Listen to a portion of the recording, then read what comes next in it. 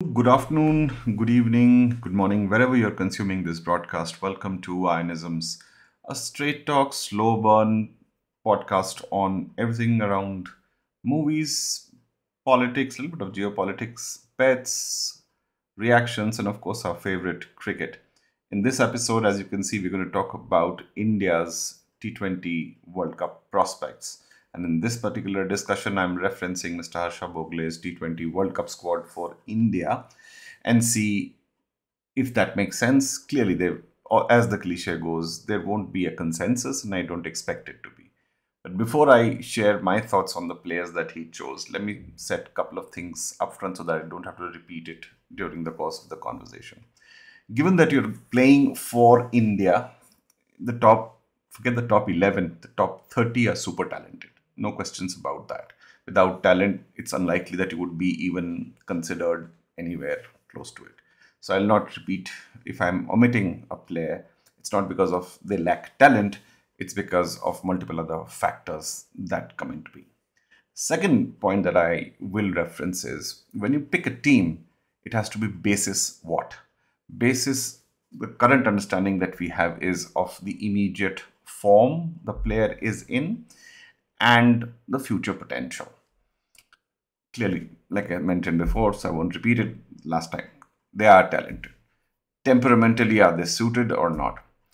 My thinking is if there was a scorecard approach, like think of the classical balance scorecard, like on a scale of 1 to 5, 5 being excellent and 1 being poor, list down 10 parameters for you to qualify for the Indian team and see how the person scores against those 10 points. So if you're going to pick an opener, for example, then averaging above 70, 80, or strike rate above 150 over 10 matches. If it is yes, then the rating is 5. If it is no, then rating is lesser progressively. Fielding in the slips could be another major factor, or ability to bowl in maybe 2 overs or 1 over is specific to T20, of course. So you think of, or you can think of temperament, big match temperament, pressure handling ability, capacity, cognitive ability, so many things, right? So you can list down those points and say, and name the players and see how they score. And then whoever gets the highest average or total score, it automatically ring fences you with the pool of players. And then you add your cricketing experience, your gut feel, because you're the chairman of selectors or people who influence the team selection. You have a whole bunch of other variables, but the fundamental weightage of the scorecard is say 50% or 60%, and then 10% on current form, 10% on future potential, 10% on somebody's gut feel, and so on and so forth.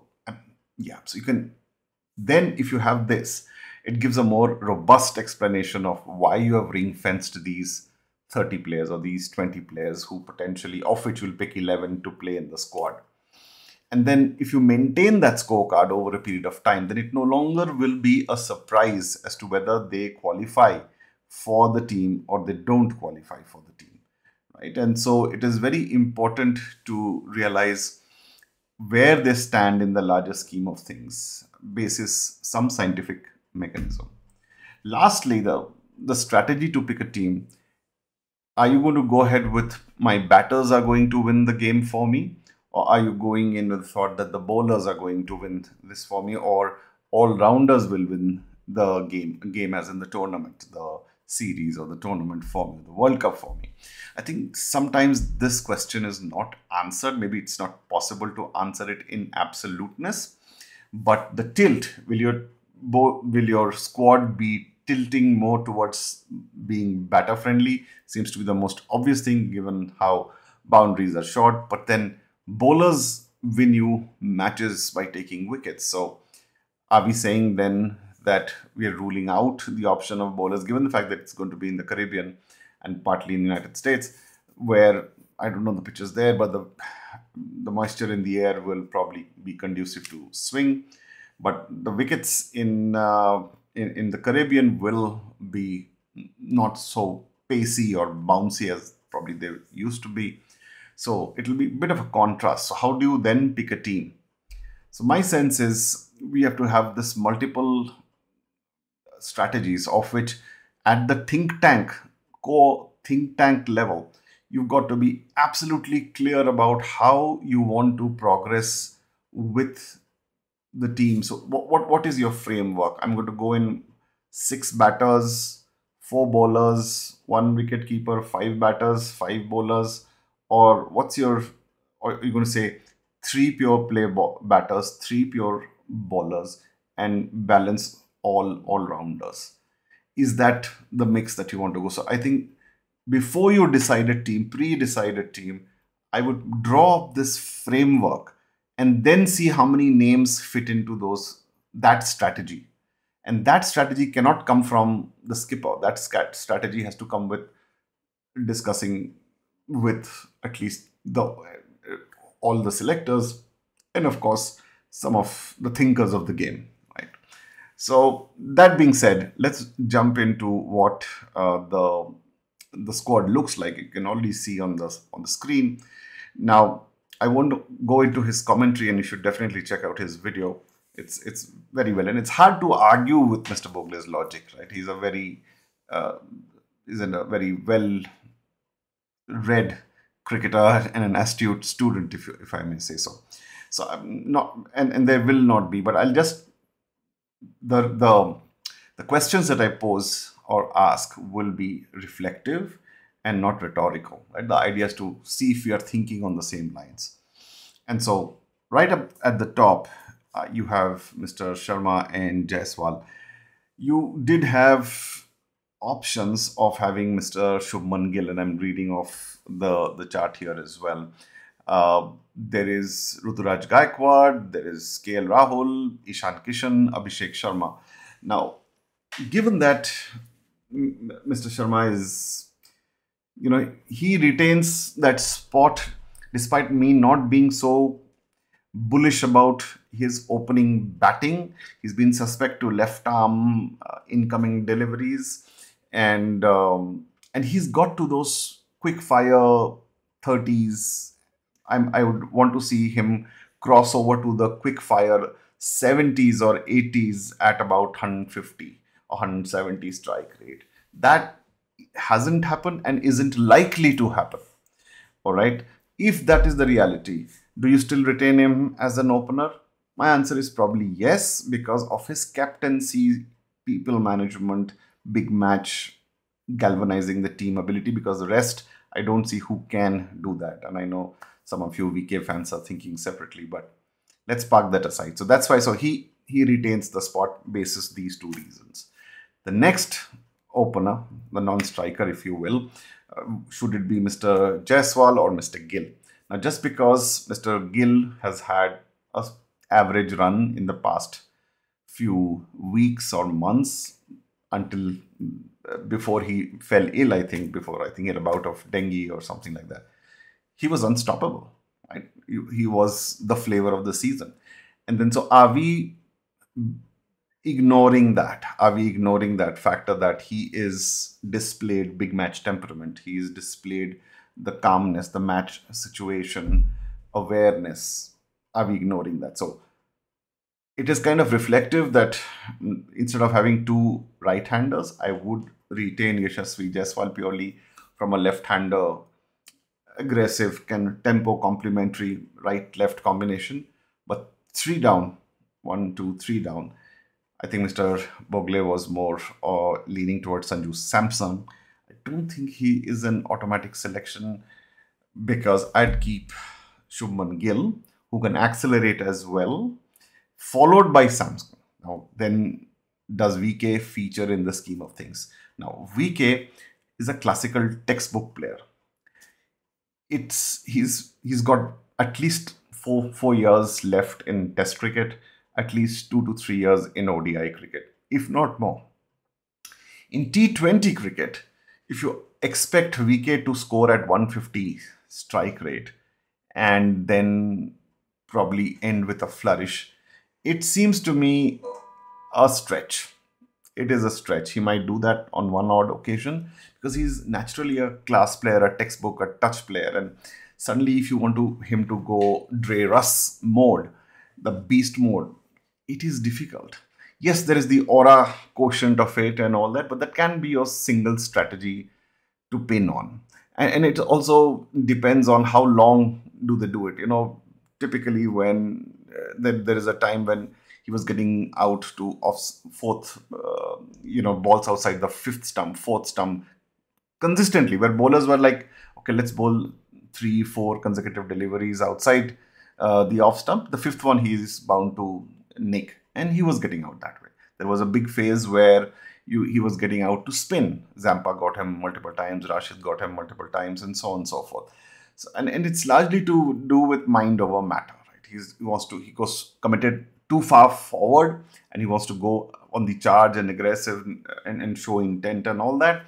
And sometimes it backfires because bowlers have also figured him out. I mean, he's a brilliant player. Again, I won't revisit the talent conversation, but you get what I'm saying. But to fit in a T20 World Cup squad in 2024, I'd probably leave him out. I know, again, I have utmost respect for the man, for what he's done as a player. Not such a great fan of his captaincy, but great as a batter, especially in Test cricket. And you can't really look beyond that. So I would probably have, so just to recap, I would have Sharma and Jaiswal open, followed by Gill as the next person in. And then I would promote Dubey. So left, right goes on like a marching squad. Now, Dubey has been good against spin in the middle overs. He's figured his game out. Risk element is if somebody keeps on repetitively bowling at the rib cage at 145 clicks, he's a bit still circumspect. I know he's pulling and hooking a little bit more, but World Cup pressure is World Cup pressure, right? And so I would probably slot in Dubey still, given the fact that he's young, hand-eye coordination is at his best, he's playing well in IPL, and some of all these parts add up to a position right there. Then I would debate between Sky. Yeah, so left, right, then you have Sky coming in. And he does not automatically warrant a place. The reason for that is I think he's got caught in the swag lock. I don't know if that's an expression you understand. Swag lock means he has to prove that he's the swag, and without giving himself any time, he wants to go 360 from get-go.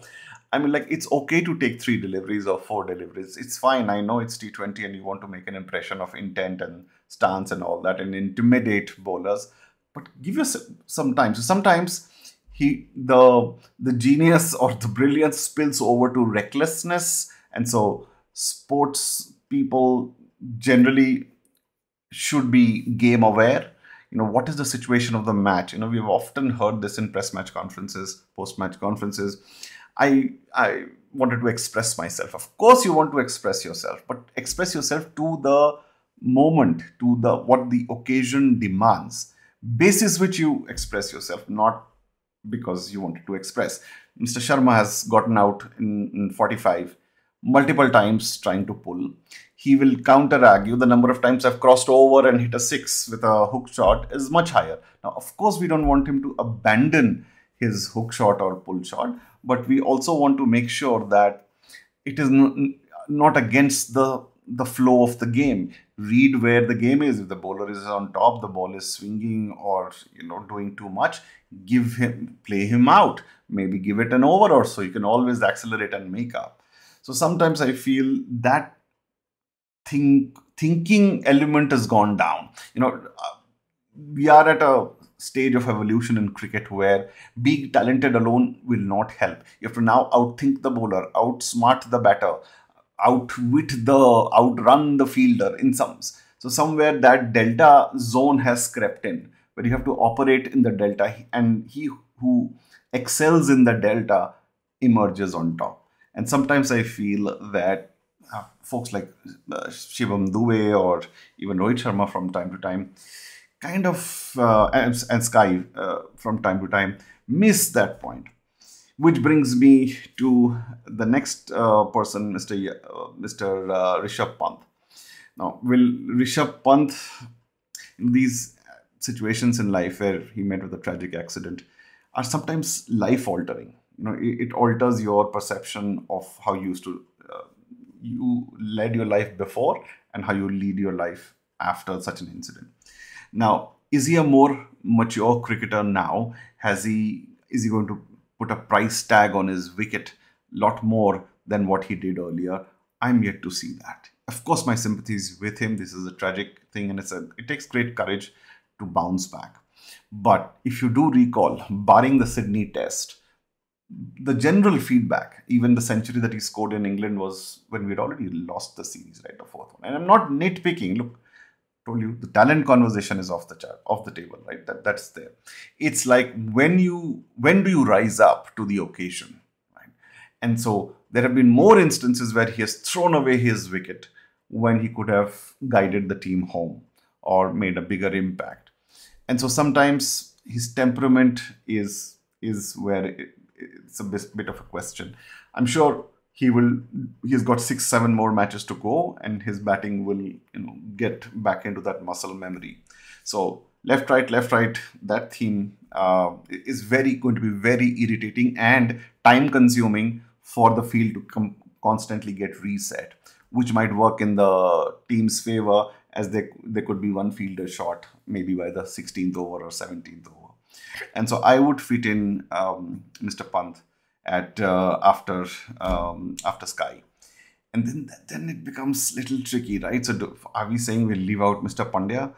Like, go back to that interview, I think, where he said, "Why were you bowling short?" I know it will work. He will go and hit and get out, and see the person got out. I think it was a New Zealand match or England, I forget. Now, he's a temperamentally volatile player, right? He goes high and low with that, which mercurial, right? Which is slightly dicey in the sense you need someone to be expressive and spontaneous, but you also need someone to remain calm under pressure. Now, right now, the space between 2 years is very, very messed up, and like Mr. Bhogle said, he's probably okay with the bowling. I don't think he's okay with the bowling. Getting half trackers at 135, 138 isn't going to be dealt with very kindly.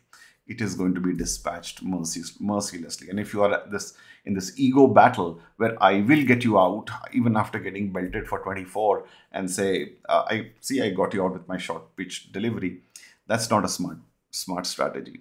And then when it comes to his batting, is he there yet? No, I don't think he's there yet. He's kind of trying to belt his way out or hit his way into form, if you will. That doesn't seem to me a great way to do it. So I'd probably give him some space. Probably needs some time away from the game, go back, reset, reassess, and then come back, with peace and stuff like that. So I would leave him out. Now, then it comes to Mr. Jadeja. He picks himself in the squad purely from his 360-degree ability, being it a fielder, firing in a few overs, and of course, batting. Now, his batting in T20s after the last year's IPL hasn't been right up there, but then he hasn't got too many chances. So I would still put him in the squad, just for who else will bat, given the fact that we're leaving out Mr. Pandya. And then we get into the bowling. So Mr. Bumrah picks himself for the team. Yorkers, he's been bowling a little less, and he's being belted in smallish grounds, right? 55 meters, 60 meters. So I don't think it would dent his confidence or performance.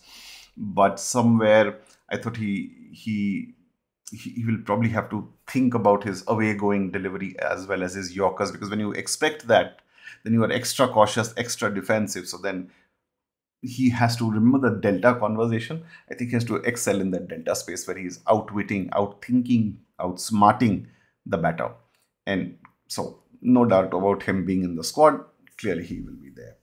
Mr. Bhogle puts Arshdeep in the space. I wouldn't put Arshdeep in that space. Not because he can't, it's because the sharpness of that incoming delivery is missing, that we saw a couple of seasons ago. I think somewhere that is getting missed out a little bit. And so temperamentally, he's gotten hit multiple times. So I don't know where he is in his headspace. Probably he's all set and clear, but I wouldn't pick him in the squad. But before I move on, I just forgot one more name. So Tilak Verma would be my stand in case Sky doesn't perform in a couple of innings back to back, right? Especially in one or two big games. While facing minnows, all these guys will go hammer and tong. So no doubt about it. But big games is what it matters. So I'd keep Tilak Verma warm as part two or replacement if Sky doesn't perform. And so, from a bowling standpoint, I would probably keep uh, Akshar Patel.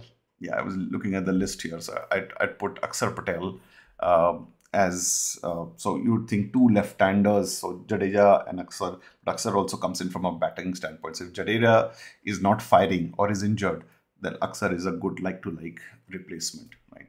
So if it is Bumrah as a pacer, then I'd probably bet on Mayank Yadav. I do not know how fit he will be if in two games he has developed a side strain and is not being able to play at the pace. The goal is not to then find another bowler who can bowl at 140 clicks. There are many to pick from. His X factor is he gets to 150s, 155s, and that takes people by surprise. But by the end of the tournament, many will figure him out. But because he's new and not faced too much, no matter how much videos you study, when something is coming at you at 150 clicks, it takes some time to get over it, right? So I would pick him with Bumrah. See, again, one of the strategies is to be relentless, right? There's no space to breathe. It almost feels claustrophobic in an open ground when there is Bumrah at another end belting down at 145. Then somebody comes at 155, and then you have Kuldeep. You're just like almost like, oh my God, this doesn't stop. And that's what you want to. That's what teams almost mentally bulldoze the opposition. And so I would put Mayank Yadav for that X factor reason. But if that is not the case, I would definitely look at Avesh Khan as Bumrah's tag team partner, if you will. He's got it, but his fielding is suspect. You have to believe that in T20 there is no space to hide. So fielding is a bit suspect. So then should you get Siraj in? I'm not too sure about. He needs a Kohli to charge him up. And if I'm not taking Kohli, then who charges up Siraj, right? So Siraj needs this pump sometimes. And if that is missing, then it takes some time for him to get into the zone. And in T20, before you get in the zone, your zone is over. Like the match is over, if you will. So I would pick Avesh and Jasprit to open the bowling, as in fast bowling. And then, of course, if Mayank is there, and again, it depends from opposition to opposition and ground to ground. Where it is swinging more, then I'd probably pick a Sandeep Sharma who would swing it. But if it's not going to swing, it's going to be flat, then I would probably think of Harshit Rana somewhere. And yeah, in spin, I would toss it up between Kuldeep and Chahal, purely because of some of the batting that Kuldeep brings in over and above the bowling.